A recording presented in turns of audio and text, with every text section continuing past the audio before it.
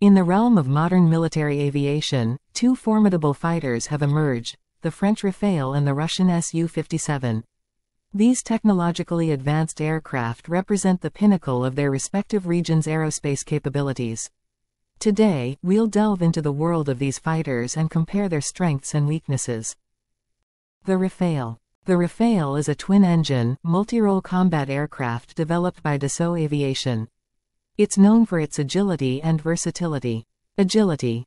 The Rafale is considered one of the most agile fighters in the world, making it difficult for opponents to target. Versatility. The Rafale can perform a variety of roles, including air superiority, strike, and nuclear deterrence.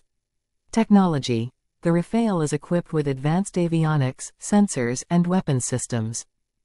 The Su-57. The Su-57 is a fifth-generation stealth fighter developed by Russia. It's designed to be highly versatile and capable of performing a wide range of missions. Stealth. The Su-57 is known for its advanced stealth technology, making it difficult to detect by radar. Maneuverability. The Su-57 is renowned for its exceptional maneuverability, allowing it to outmaneuver opponents. Technology. The Su-57 is equipped with advanced avionics, sensors, and weapons systems.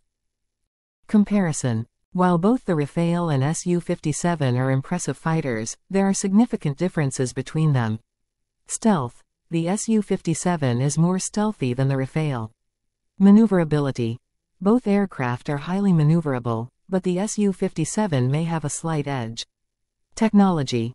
Both aircraft are equipped with advanced technology, but the Rafale is generally considered to be more technologically mature. As technology continues to advance, we can expect to see even more impressive fighters emerge in the future. The Rafale and Su-57 represent the current state of the art, but they may soon be surpassed by newer designs. The Rafale and Su-57 are two of the most advanced fighters in the world. These aircraft represent the pinnacle of their respective regions' aerospace capabilities.